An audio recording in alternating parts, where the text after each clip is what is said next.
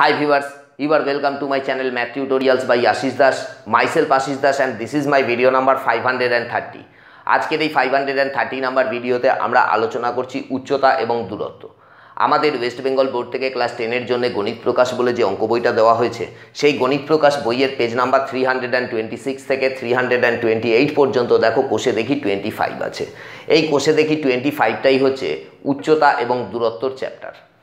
আজকের এই 530 নাম্বার ভিডিওতে আমরা সেই কোষে দেখি 25 এর কোশ্চেন নাম্বার 12 আলোচনা করছি। তো আমি সরাসরি অঙ্কে যাচ্ছি, দেখা যাক কি বলছে। বলছে 250 মিটার লম্বা সুতো দিয়ে একটি ঘুড়ি ওড়াচ্ছি। ভাবো ঘটনাটা, একটা লম্বা সুতো আছে 250 মিটার, সেটা দিয়ে একটা ঘুড়ি ওড়ানো হচ্ছে। সুতোটি যখন অনুভূমিক রেখার সঙ্গে 60 ডিগ্রি কোণ করে থাকে এবং সুতোটি যখন অনুভূমিক রেখার সঙ্গে 45 ডিগ্রি কোণ করে, তখন প্রতি ক্ষেত্রে ঘুড়িটি আমার থেকে কত ওপরে থাকবে তা হিসাব করে লিখি। দেখো প্রথমে আমাদের যেটা লাগবে, ছবিটা ড্রয়িং করতে হবে, তা না হলে পরে কিছু বোঝা যাবে না। এইটা হচ্ছে অনুভূমিক রেখা এবং অনুভূমিক রেখার এখানে একটা বিন্দু আছে, সেখান থেকে ঘুড়িটা ওড়ানো হচ্ছে। এইটা হচ্ছে সেই সুতো যা কিনা অনুভূমিক রেখার সঙ্গে 60 ডিগ্রি কোণ করে আছে। এই কোণটা হচ্ছে 60 ডিগ্রি, অনুভূমিক রেখার সঙ্গে 60 ডিগ্রি কোণ করে এটা রয়েছে এবং ঘুড়িটা মনে করো এই বিন্দুতে আছে, তখন এটা হচ্ছে বি বিন্দু। এবারে সুতোটা যদি অনুভূমিক রেখার সঙ্গে 45 ডিগ্রি কোণ করে থাকে তখন এরকম হবে। এটা নেই, সুতো এই অনুভূমিক রেখার সঙ্গে সুতোটার যে কোণটা, সেই কোণটা 45 ডিগ্রি হয়ে গেছে, তাহলে এরকম হবে। এবং সেক্ষেত্রে মনে করো ঘুড়িটা সি বিন্দুতে আছে। আমাকে বলছে যে কোন ক্ষেত্রে ঘুড়িটা কত উপরে আছে, অর্থাৎ তার জন্য আমাকে কি করতে হবে না, এই বি বিন্দু থেকে একটা লম্ব টানতে হবে বিডি। বিডিটাই হচ্ছে সেই উচ্চতা, বিডির দৈর্ঘ্যই হচ্ছে সেই উচ্চতা যখন আমার সুতোটা 60 ডিগ্রি কোণ করেছিল অনুভূমিক রেখার সঙ্গে। একই রকমভাবে সি বিন্দু থেকে একটা লম্ব টানো অনুভূমিক রেখার ওপরে, নাম দাও সিই। সিই এর দৈর্ঘ্য যেটা, সেটাই হচ্ছে যখন সুতোটা 45 ডিগ্রি কোণ করে আছে অনুভূমিক রেখার সঙ্গে, তখন ঘুড়ির উচ্চতা। যেহেতু সুতোর দৈর্ঘ্যটা ফিক্সড, সেই কারণের জন্য এ বি এটাও 250 মিটার হবে, আবার এসি এটাও 250 মিটার হবে। এই হচ্ছে ছবিটা। আমাকে বার করতে হবে কি বিডি, আমাকে বার করতে হবে কি সি। আবারও বলছি, দেখো এ বিন্দু থেকে 250 মিটার লম্বা সুতো দিয়ে ঘুড়িটাকে ওড়ানো হচ্ছে। সুতোটা যখন অনুভূমিক রেখার সঙ্গে 60 ডিগ্রি কোণ করে আছে, তখন ঘুড়িটা আছে বি বিন্দুতে। সুতোটা যখন অনুভূমিক রেখার সঙ্গে 45 ডিগ্রি কোণ করে আছে, তখন ঘুড়িটা আছে সি বিন্দুতে। বি বিন্দু এবং সি বিন্দু থেকে এই অনুভূমিক রেখার ওপরে আমি দুটো লম্ব টানলাম, একটা হচ্ছে বিডি, একটা হচ্ছে সি। তাহলে বিডি এর দৈর্ঘ্যটা কি না, যখন সুতোটা অনুভূমিক রেখার সঙ্গে 60 ডিগ্রি কোণ করে আছে, তখন ঘুড়িটা কত উঁচুতে আছে, ঘুড়ির উচ্চতা। সিইটা কি, সিইটাও ঘুড়ির উচ্চতা, তখন সুতোটা 45 ডিগ্রি কোণ করে আছে অনুভূমিক রেখার সঙ্গে। এই বিডি আর সিই এই দুটো জিনিসকে আমাদের বার করতে হবে। তো আমি শুরু করছি, দেখো সলিউশন। ধরি এ বিন্দু থেকে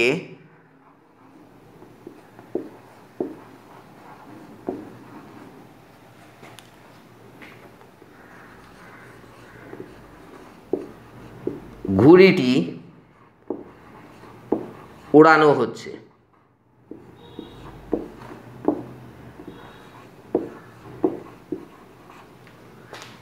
এ বিন্দু থেকে ঘুড়িটা ওড়ানো হচ্ছে। যখন সুতোটি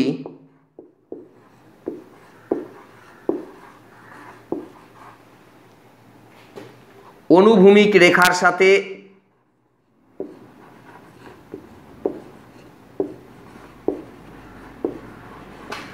অনুভূমিক রেখার সাথে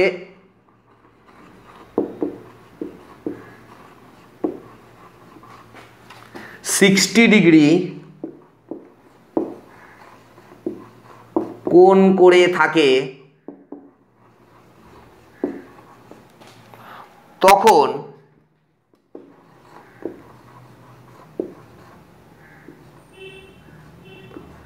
ঘুড়িটি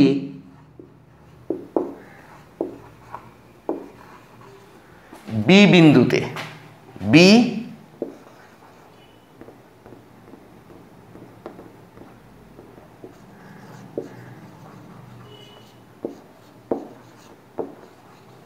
থাকে, বি বিন্দুতে থাকে এবং যখন সুতোটি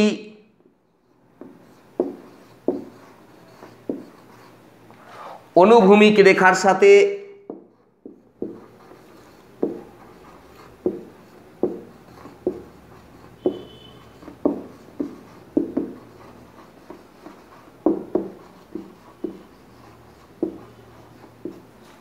45 ডিগ্রি কোণ করে থাকে তখন ঘুড়িটি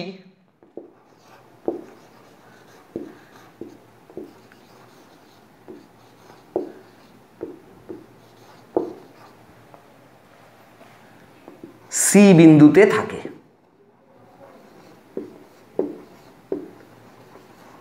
এটা কিছুই নয়, তোমার এই ছবিটাকে অঙ্কের সাথে মিলিয়ে দিতে হবে, ঠিক আছে? তো এখানে এই ছবিটাতে তুমি যা যা জিনিস করেছো সেটাকেই বলতে হবে। আমরা ধরে নিলাম যে এ বিন্দু থেকে ঘুড়িটা ওড়ানো হচ্ছে, সুতোটা যখন অনুভূমিক রেখার সঙ্গে 60 ডিগ্রি কোণ করে থাকে তখন ঘুড়িটা বি বিন্দুতে থাকে, সুতোটা যখন অনুভূমিক রেখার সঙ্গে 45 ডিগ্রি কোণ করে থাকে তখন ঘুড়িটা সি বিন্দুতে থাকে। তাহলে এই এবিটা হচ্ছে সুতো আর এসিটা হচ্ছে সুতো এবং এই দুটোর দৈর্ঘ্য সমান। সুতরাং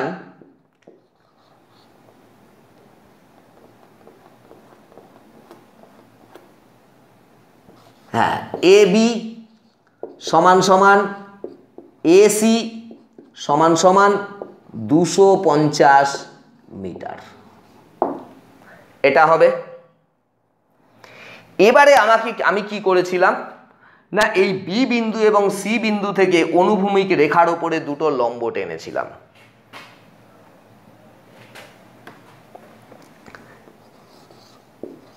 এখন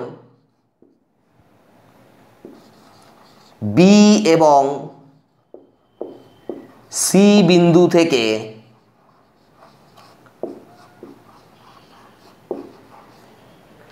অনুভূমিক রেখার ওপর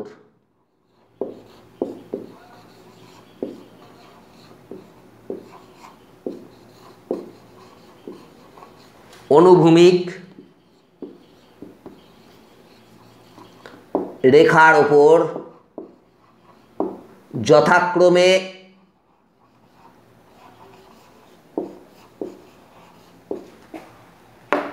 বিডি এবং সিই লম্ব টানা হলো।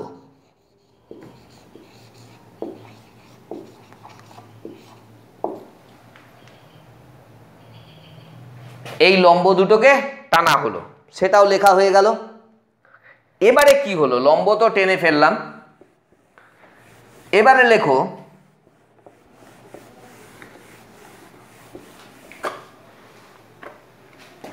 সুতরাং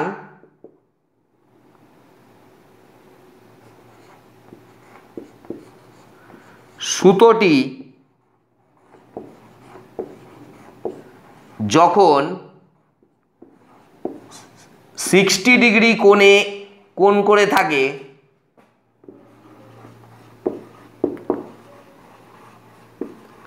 তখন ঘুড়ির উচ্চতা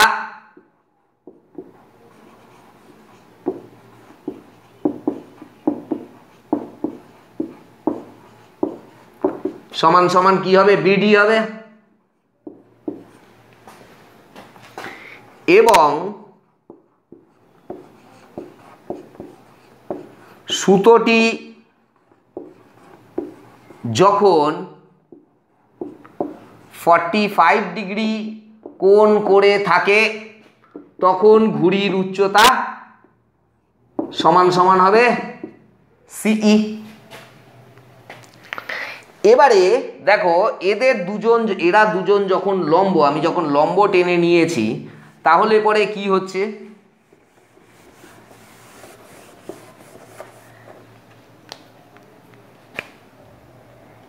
এবং আর একটা জিনিস হচ্ছে অ্যাঙ্গেল এডিবি এইটা ইকুয়ালস টু অ্যাঙ্গেল এইসি, এই অ্যাঙ্গেলটা মানে এই অ্যাঙ্গেলটা angle ADB equals to angle Aisi, এই দুটো অ্যাঙ্গেল এটা ইজিক্যাল টু কি হবে? 90 ডিগ্রি হবে। তখন দেখো আমরা কি পাচ্ছি? এই যে এবিডি এই ত্রিভুজটা একটা সমকোণী ত্রিভুজ, আর এসিই এটাও একটা সমকোণী ত্রিভুজ।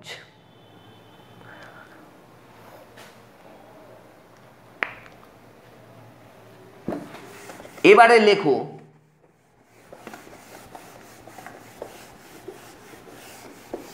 আমি এই জায়গাটা মুছে নিচ্ছি, কেন আমাকে তো অঙ্কটা করতে হবে।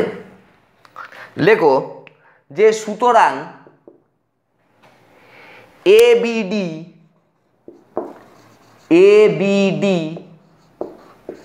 সমকোণী ত্রিভুজ থেকে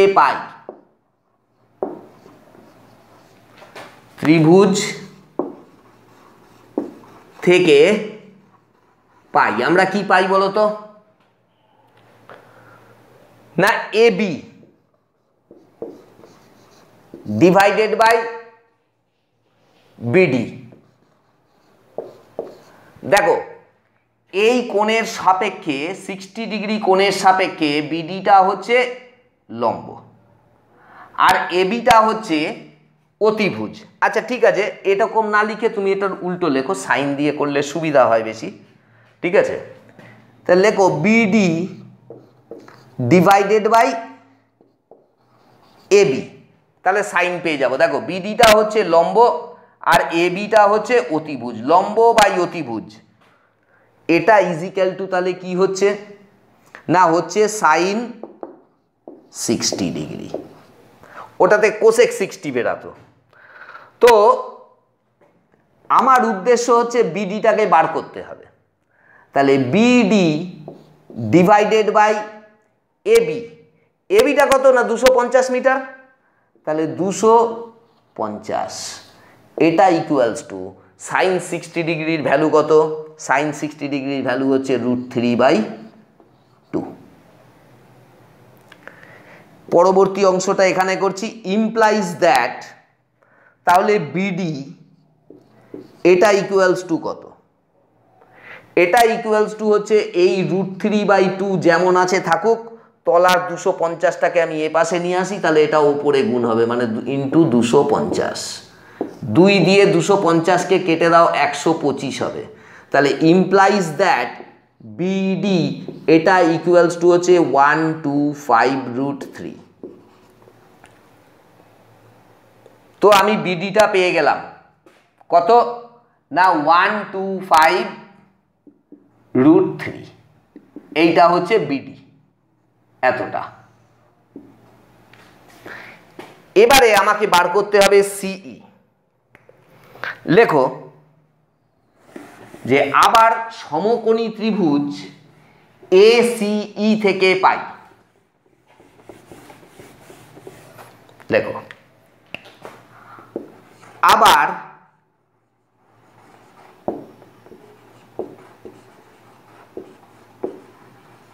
সমকোণী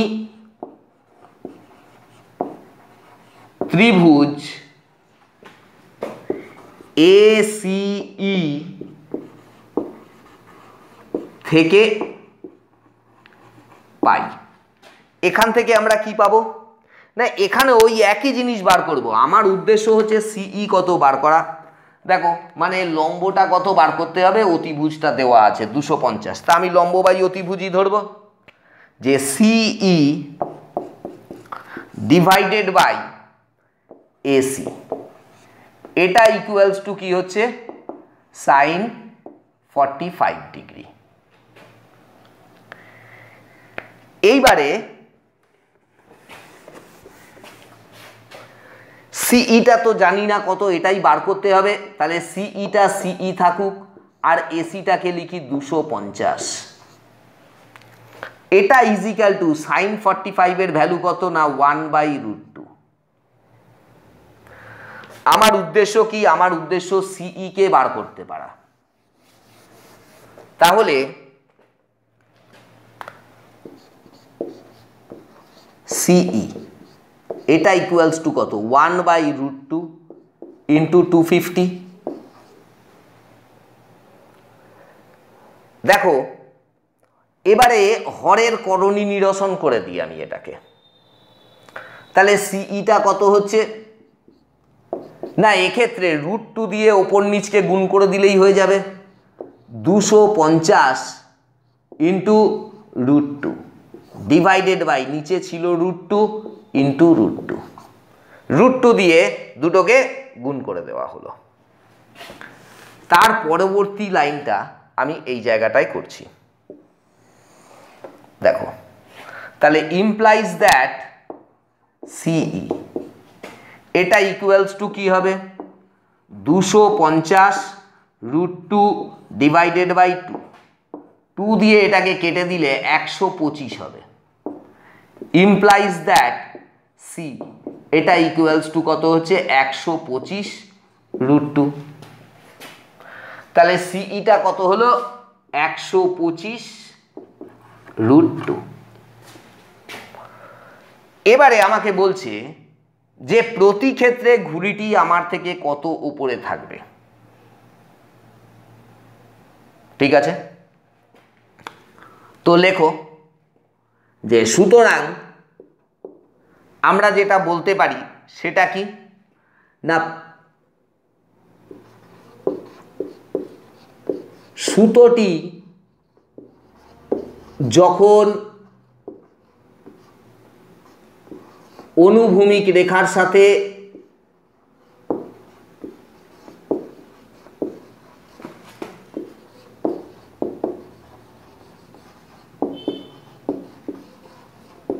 $60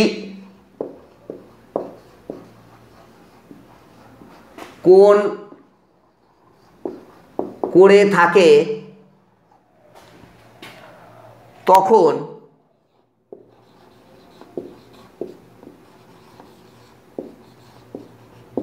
ঘুড়ির উচ্চতা হয় 125√3 এত মিটার, এবং সুতোটি যখন অনুভূমিক রেখার সাথে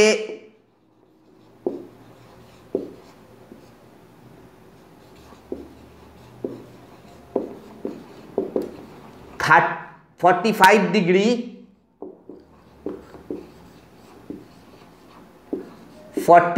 ডিগ্রি কোণ করে থাকে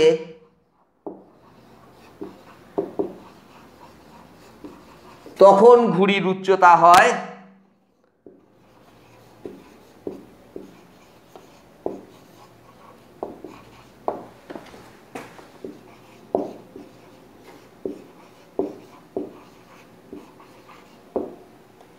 125√2 এত মিটার।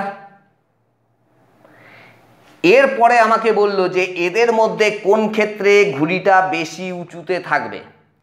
তার মানে এই 125√3 আর 125√2 এদের মধ্যে যে বড় হবে ঘুড়ি সেক্ষেত্রে বেশি উচ্চতায় থাকবে। তো এদের মধ্যে কে বড়, এদের মধ্যে কে বড়, আমার তো একটা ম্যাথামেটিক্যাল প্রুফ চাই। অবশ্যই দেখো এখন √3 ইজ গ্রেটার দ্যান √2, √3টা তো √2 এর থেকে বড়, তাহলে সুতরাং 125√3 এটাও গ্রেটার দ্যান 125√2 হবে। অর্থাৎ প্রথম ক্ষেত্রে ঘুড়িটি বেশি উঁচুতে থাকবে। লেখো অর্থাৎ প্রথম ক্ষেত্রে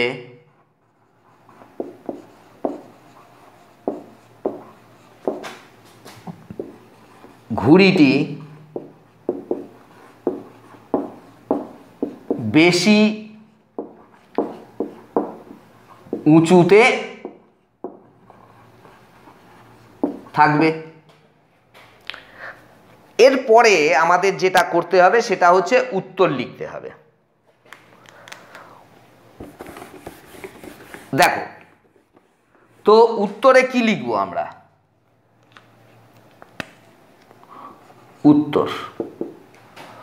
উত্তরে বলছে প্রতি ক্ষেত্রে ঘুড়িটি আমার থেকে কত উপরে থাকবে। তাহলে লেখো যে পুরো কথাটাই লিখে দাও। সুতোটি যখন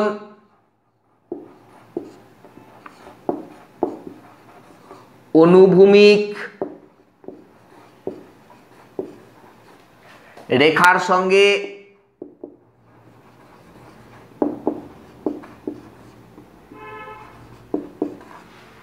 সিক্সটি ডিগ্রি কোণ করে থাকে তখন ঘুড়িটি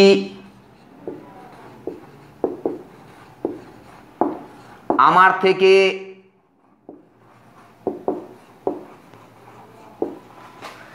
125√3 মিটার উঁচুতে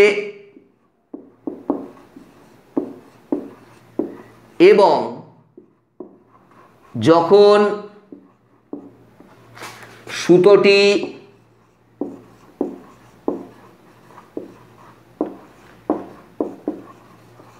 অনুভূমিক রেখার সঙ্গে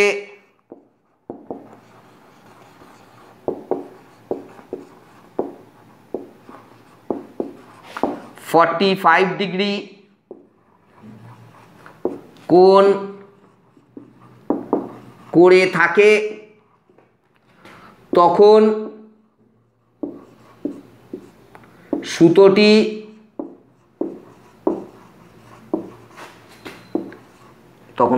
নয়, তখন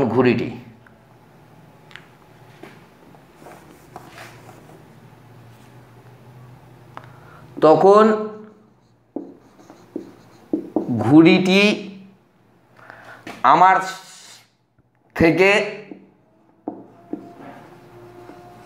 থেকে 125√2 মিটার উঁচুতে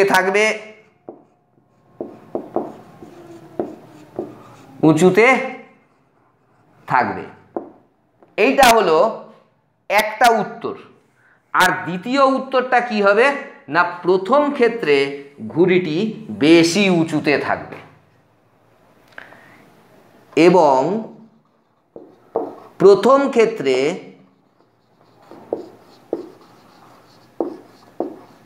ঘুড়িটি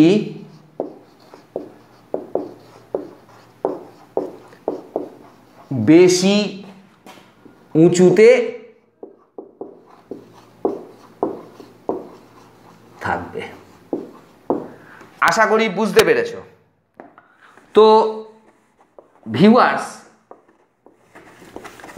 দেখো অঙ্কটা একটু হয়তো বড় হয়ে গেছে, কিন্তু এটাই টেকনিক। অনেকেই কি করে, কোনো কিছু লেখে টেকে না, একটা ছবি আঁকলো, করে দিল, সেই মূল জায়গাটা তো যথেষ্ট কম, কিন্তু এই ছবিটাকে তোমার প্রশ্ন অনুযায়ী হয়েছে কিনা সেই জিনিসটাকে বুঝিয়ে দিতে পারাও কিন্তু একটা কাজ। তো সেইভাবে করতে গেলে তোমার একটু সময় বেশি লাগবে। আরও যেখানটাতে এরকম ধরনের অঙ্ক থাকে যে যেখানটাতে গল্পটাই অনেক বড়, তো সেক্ষেত্রে সেভাবে লিখতে গেলে তোমার আরেকটু বেশি সময় লাগতে পারে, তাতে কিছু যায় আসে না। তো আশা করি ব্যাপারটা বুঝতে পেরেছো। মূল অঙ্কটা যথেষ্টই ছোট এবং যথেষ্টই সহজ। তো ভিউয়ার্স, তোমরা যারা আমার এই ভিডিওটা দেখলে, ভিডিওটা যদি তোমাদের ভালো লেগে থাকে তাহলে অবশ্যই এটাকে লাইক করবে এবং শেয়ার করবে। তোমাদের যদি কোনো সমস্যা থেকে থাকে সেই সমস্যার কথা তোমরা কমেন্টের জায়গায় লিখে দিও, আমি অবশ্যই তোমাদের সেই সমস্যার সমাধান করে দেবো।